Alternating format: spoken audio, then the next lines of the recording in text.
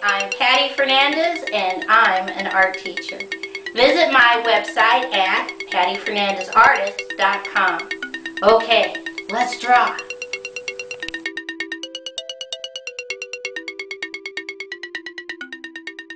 Today's project is how to draw a Middle Colonies colonial home.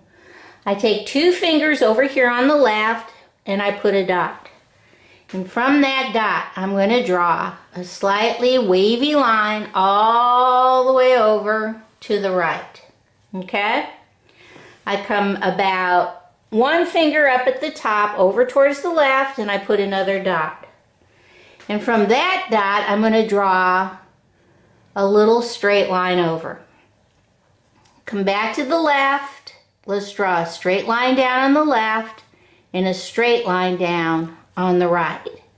Come back to the left and we're going to draw a wavy straight diagonal line down, wavy line down, connect. Come on the right hand side, we're going to draw a wavy straight diagonal line down and a wavy line down, connect. Come back to the very top, we're going to draw a straight diagonal out, straight line over, straight line, connect. Come back to this corner at the top and let's just draw a straight line but leave it floating. Okay?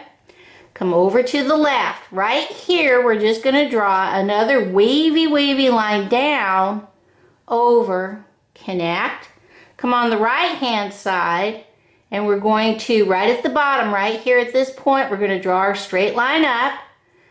A little bit further up, we're going to draw another slightly wavy line, diagonal out, in, connect.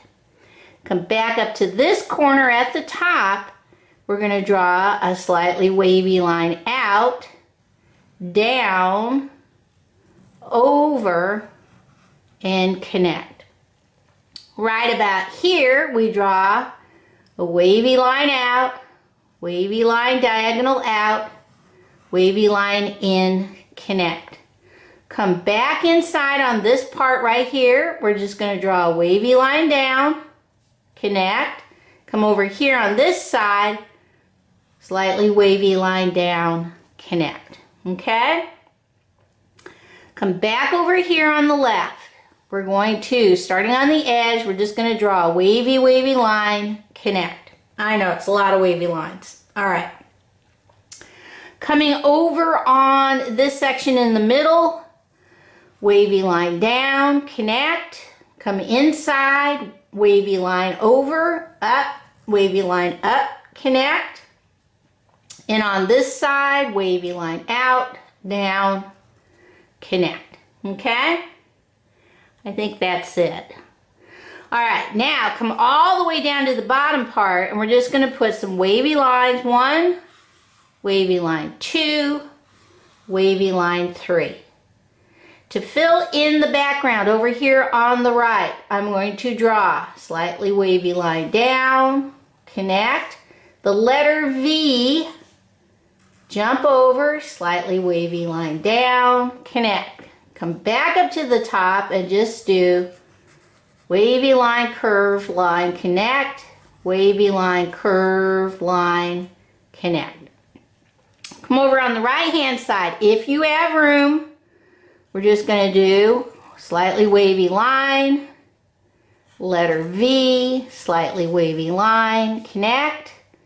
Bring one up a little higher, slightly wavy line, down, the letter V, slightly wavy line down, connect.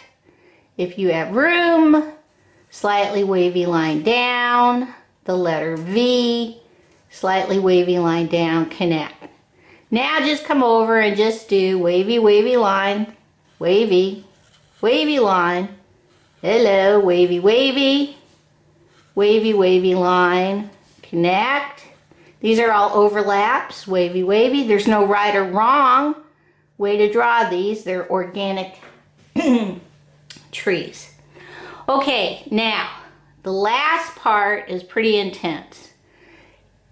Starting on the left, we're going to do little skinny mini straight lines on different sections of this drawing. Take your time. This could make you crazy, but just remember that the drawing part on this project is intense, but the coloring is really easy. Now I come to the center space, and I draw skinny lines all the way down. Now this is the part that makes the Middle Colonies architecture or homes unique, was that they used a lot of timber, and these are all slats of wood.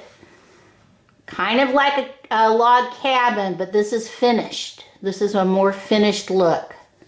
So you've got all of these skinny mini lines all the way across, from house to barn to fence. Keep going. And they're skinny, they're not fat like a log cabin would be. Okay, this is the door. Jump over. Now you've got skinny minis over here. You want to try and keep them even, so you draw them and then jump over. Draw, jump over, draw, all the way down. Keep going, keep going. Keep going. Now they even did, this is the barn, they even did this section also. Same way, skinny minis all the way down. And like I said, I know this is tedious, but imagine if you had to build it. Keep going, all the way down. Okay? That's it. All right, let's see how we're going to color this in. Okay, like I said, the easy part is the coloring in part.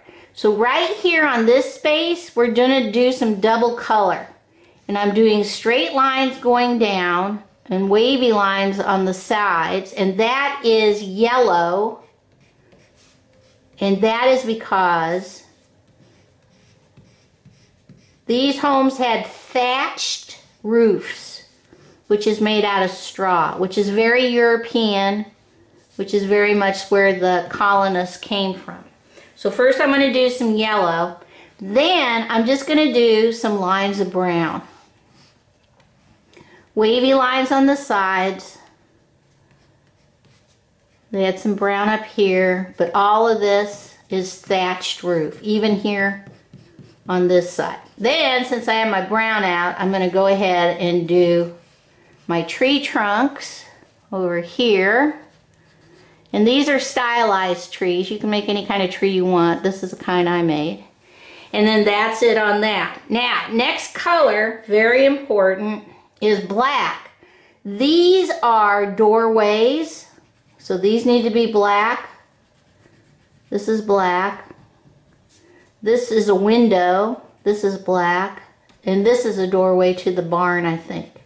So this is black. So you know that's the entry point. Okay? Then take a gray, if you have it, and you don't have to do every single straight line, skinny mini. You just need to put some color on here. So I'm just doing some straight lines going across my buildings. And also don't forget your fence and your bottom entryway. This was a road or a lane or something. Okay? Then green for your treetops all the way across. And if you want, blue-green for your sky. Now,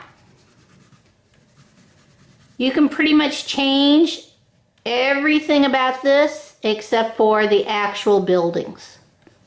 Okay? Alright, let's see what this looks like all colored in. Okay, here is my Middle Colonies home all colored in. And it's interesting because depending on what kind of materials you have in your neighborhood determines the way your houses look. Okay, bye-bye.